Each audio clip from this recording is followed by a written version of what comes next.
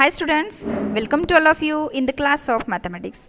My dear students, in previous lecture we have already studied about what is mean by angles and which are the types of angles. बाळांनो, मागच्या व्हिडिओमध्ये आपण angle कसा create होतो, कशाला angle म्हणतात, त्याचे वेगवेगळे टाइप्स काय आहेत, त्यांची नावं काय आहेत याबद्दल व्यवस्थित माहिती जाणून घेतलेली आहे.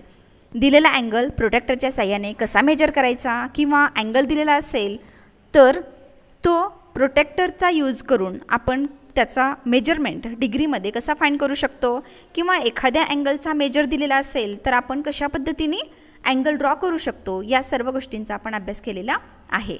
तर त्यावर आधारित जो प्रॅक्टिस सेट 2 आहे तो आज आपण सॉल्व करणार आहोत. चला तर मग पाहूया. Question number 1, match the following. बाळांनो, तुम्ही टेक्स्टबुकमध्ये पाहू शकता तुम्हाला या पद्धतीने मेजर ऑफ अँगल एका कॉलममध्ये दिलेले आहेत आणि टाइप्स ऑफ अँगल दुसऱ्या कॉलममध्ये दिलेले आहेत. तर आपण जे टाइप्स अभ्यासलेले आहेत त्यावरून आपल्याला योग्य किंवा करेक्ट जे आन्सर आहे ते मॅच करायचे आहेत. तर याचा आन्सर आपण पाहू शकता 180 डिग्री. जो अँगल एक्झॅक्ट 180 डिग्रीचा असतो त्याला आपण स्ट्रेट अँगल असं म्हणतो, हो की नाही. 240 डिग्री, मग हा अँगल कसा आहे, ग्रेटर दॅन 180 डिग्री. 180 डिग्रीपेक्षा मोठा आहे आणि 360 डिग्रीपेक्षा लहान आहे. आणि जो अँगल 180 डिग्रीपेक्षा मोठा आणि 360 डिग्रीपेक्षा लहान असतो त्याला आपण म्हणतो रिफ्लेक्स अँगल. त्यामुळं याचं कनेक्शन आपण कोणाशी करणार आहे, option C, that is reflex angle.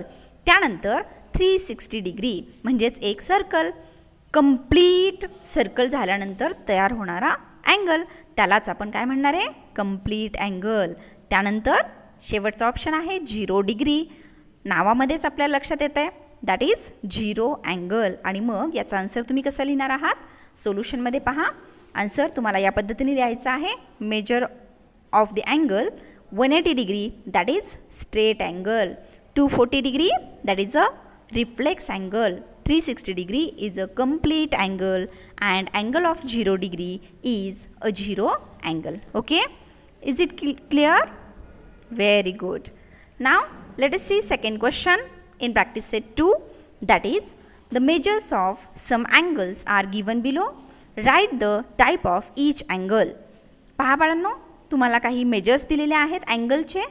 या ठिकाणी 75 डिग्री आहे, त्यानंतर 0 डिग्री दिसतंय, 215 degree, 360 degree, 180 degree, 120 degree, 148 degree and 90 degree.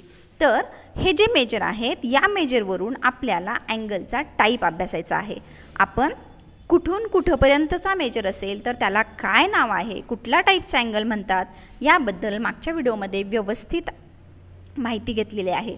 त्यावरून आपण इझिली या जे अँगलचे मेजर दिलेले आहेत त्यावरून त्या अँगलचा टाईप ओळखू शकतो, हो की नाही. तर आन्सर कसे लिहायचे पहा. First 75 degree that is less than 90 degree. हा अँगल कसा आहे बाळांनो, 90 डिग्रीपेक्षा लहान आहे. आणि मग जो अँगल 90 डिग्रीपेक्षा लहान असतो त्याला आपण काय म्हणतो, acute angle. Very good. Second आहे 0 डिग्री. नावामध्येच आपल्याला लक्षात येतं that is a 0 angle. Third one is 215 degree. हा अँगल कसा आहे, greater than 180 and less than 360. That means it is reflex angle. त्या अँगलला आपण काय म्हणतो, which is greater than 180 and less than 360. That angle is called as reflex angle. Therefore 215 degree is a angle of type reflex angle. Then next one is 360 degree. 360 degree is a complete angle. 180 degree, the measure of angle is 180 degree, exact 180 degree, then it is called as straight angle. त्यामुळे answer असणार आहे straight angle. 120 degree, it is greater than 90 and less than 180. हा 90 डिग्रीपेक्षा मोठा आहे आणि 180 पेक्षा लहान आहे, that is called as obtuse angle. Next one is 148 degree, that is also greater than 90 and less than 180. हा सुद्धा कसा आहे, 90 डिग्रीपेक्षा मोठा आहे आणि 180 डिग्रीपेक्षा लहान आहे, म्हणून हा सुद्धा ऑब्ट्यूस अँगल आहे. And last one the angle of major 90 degree. ज्या अँगलचा मेजर 90 डिग्री आहे exactly that angle is called as right angle. आहे ना सोपं, खूप छान. Next question number 3, look at the figures below and write the type of each of the angles. पहा बाळांनो, तुम्हाला काही खाली डायग्राम दिलेले दिसत आहेत. या डायग्राम तुम्ही तुमच्या टेक्स्टबुकमध्ये सुद्धा पाहू शकता. या डायग्राम पाहून तुम्हाला काय करायचं आहे, तर हा अँगल कुठल्या टाईपचा आहे त्याचा टाईप तुम्हाला लिहायचा आहे. पहा, पहिला अँगल कसा दिसतोय. ही जर लाईन अशी स्ट्रेट असती तर तो राईट अँगल असता. राईट अँगलपेक्षा लहान that is a acute angle. Solution लिहिताना तुम्ही लिहिणार आहात फिगर ए और the angle in figure A shows an acute angle. हा अँगल कुठला आहे बरं. हा 90 डिग्रीचा अँगल आहे. हा सिम्बॉल तुम्हाला दिसतोय and that is called as right angle. Therefore option be the type of angle is right angle. In see here students, या ठिकाणी पहा बाळांनो, जर का तुम्हाला हा आतील अँगल दिला असता, म्हणजे हा जो सिम्बॉल आहे तो बाहेरून तुम्हाला दिलेला आहे, याच्याऐवजी जर आतून दिला असता तर तो ऑप्ट्यूस अँगल झाला असता. परंतु आपल्याला हा अँगल मेजर करायचा आहे किंवा याचा टाईप ओळखायचा आहे. मग हा जो बाहेरील अँगल आपल्याला दिसतोय तो कसा आहे, 180 पेक्षा मोठा आहे. पहा, ही जर स्ट्रेट लाईन ओढली तर स्ट्रेट अँगल 180चा असतो. मग स्ट्रेटपेक्षा आणखी थोडा पुढा हा अँगल वाढलेला आहे म्हणजे 180 पेक्षा मोठा आहे आणि कंप्लीट रोटेशन म्हणजे 360 पेक्षा लहान आहे. मग हा कुठल्या टाईपचा अँगल झाला, reflex angle. Correct. Straight angle याचा मेजर असतो 180 डिग्री. आपण हे अभ्यासलेलं आहेच. मग option D is the angle of type which type, straight angle. Option E हा कुठल्या टाईपचा अँगल आहे, that is zero angle and F is complete angle. C students, what is the difference between figure in E and F. पहा बाळांनो, E आणि F या फिगरमध्ये काय फरक दिसतोय. दोन्ही तर ॲरोज दिसत आहेत, पण या ठिकाणी तुम्हाला एक रोटेशन कंप्लीट झालेलं दाखवलेलं नाही.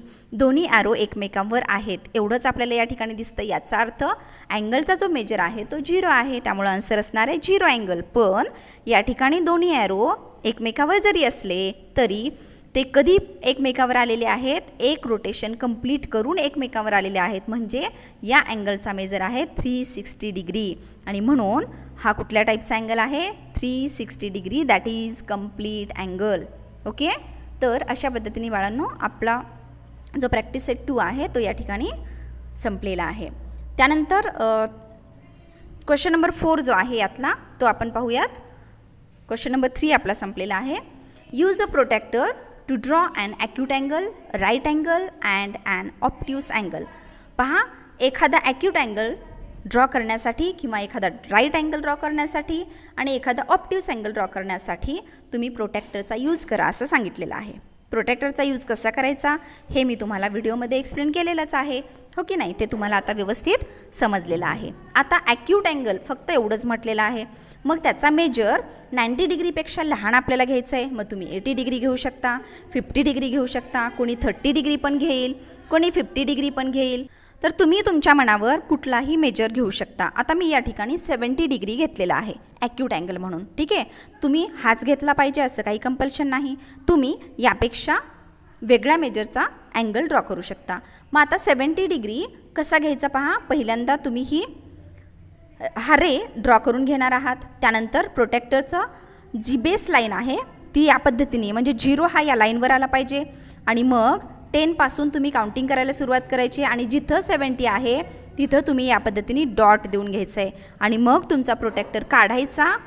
हा पॉईंट आणि हा दिलेला डॉट यातून जाणारा रे तुम्ही स्केलच्या किंवा प्रोटेक्टरच्या साह्याने तो रे ओढून घेऊ शकता. ती रेषा तुम्ही ओढू शकता आणि मग काय होईल तर तुम्हाला 70 डिग्रीचा या पद्धतीचा अँगल त्या ठिकाणी ड्रॉ झालेला दिसेल. ओके. आता नेक्स्ट आपल्याला फाइंड आउट करायचं आहे किंवा ड्रॉ करायचं आहे राईट अँगल. पहा, सेम या पद्धतीने पहिला रे तुम्ही ड्रॉ करून घेणार आहात. त्याच्यावर परत प्रोटेक्टर ठेवायचे. हा 0 त्या लाईनवर आला पाहिजे जी तुम्ही पहिल्यांदा ओढली आहे. मग 0, 10, 20, 30 राईट अँगल म्हणजे किती मेजरचा असतो, 90 डिग्री. आणि मग जिथं 90 आहे तिथं तुम्ही डॉट प्लॉट करणार आहात आणि त्या डॉटमधून जाणारी लाईन या पद्धतीने स्केलच्या साह्याने तुम्ही ओढून घ्यायची आणि मग हा मेजर किती झाला, 90 डिग्री. आणि मग अशा पद्धतीने तुम्हाला 90 डिग्री मेजरचा अँगल ड्रॉ केलेला दिसेल. आणि मग त्याला तुम्ही नावं द्यायची आहेत. ABC देऊ शकता, PQR देऊ शकता, XYZ अशी तुम्ही तुमच्या मनाने त्या अँगल्सला नावे देऊ शकता. आता पहा, या ठिकाणी आपण ॲक्यूट अँगल ड्रॉ केला, राईट अँगल ड्रॉ केला आणि आत्ता आपल्याला शेवटी सांगितलेलं आहे we have to draw and obtuse angle. आणि मग तो ऑब्ट्यूस अँगल तुम्ही कुठल्याही मेजरचा घेऊ शकता. ऑब्ट्यूस अँगल कसा असला पाहिजे? 90पेक्षा मोठा, 180पेक्षा लहान. मग आता मी या ठिकाणी 115 डिग्री घेतलेला आहे. तुम्ही 130 घेऊ शकता, 150 घेऊ शकता, 110 घेऊ शकता, 100 डिग्री घेऊ शकता, हो की नाही? तर तुमच्या मनाने तुम्ही कुठलाही मेजर ऑब्ट्यूस अँगल असला पाहिजे, 90पेक्षा मोठा. तुम्ही 91 घेतला तरी चालू शकतो. ओके, तर कुठलाही एक मेजर तुम्ही तुमच्या मनाने ठरवायचं आहे आणि या पद्धतीने अँगल तुम्ही ड्रॉ करू शकता. हा रे पहिल्यांदा ड्रॉ करा. 0 ज्या ठिकाणी आहे प्रोटेक्टरवरती, ती लाईन 0ची या तुम्ही ड्रॉ केलेल्या लाईनवर ठेवायची आहे आणि 0पासून काउंटिंग करायची आहे, 180पासून नाही. कशा पद्धतीने काउंटिंग करायचं हे आपण मागच्या व्हिडिओमध्ये अभ्यासलेला आहे. 0, 10, 20, 30, 40 आपल्याला घ्यायचं आहे 115. पहा बाळांनो, तुम्हाला 115 लिहिलेलं या ठिकाणी दिसणार नाही, परंतु 110 आहे आणि त्याच्यानंतरच्या ज्या छोट्या छोट्या लाईन आहेत त्या तुम्ही काउंट करू शकता. यामध्ये छोटी जी लाईन तुम्हाला दिसेल ती 5 असेल, मग 6, 7, 8, 9 आणि 10 म्हणजे 120. मग 5 लाईन फक्त पुढं तुम्ही मोजायच्यात, तिथं डॉट द्यायचं आहे आणि डॉट देऊन झाल्यानंतर हा प्रोटेक्टर तुम्ही बाजूला घ्यायचा आहे आणि मग बाजूला घेतल्यानंतर तुम्हाला अशा पद्धतीचा अँगल त्या ठिकाणी तयार झालेला दिसेल आणि मग त्याला तुम्ही ABC, PQR, XYZ, UST असे वेगवेगळे नावं देऊ शकता. तर अशा पद्धतीने बाळांनो आपण कुठल्याही मेजर, कुठलाही अँगल, त्याचा कोणताही मेजर जर दिलेला असेल तर प्रोटेक्टरच्या साहाय्याने आपण तो अँगल ड्रॉ करू शकतो. आहे ना सोपं? छान. तर अशा पद्धतीने बाळांनो हा जो प्रॅक्टिस सेट 2 आहे तो संपलेला आहे. राहिलेला जो भाग आहे तो पाहू आपण नेक्स्ट व्हिडिओमध्ये. Bye bye, take care, C you.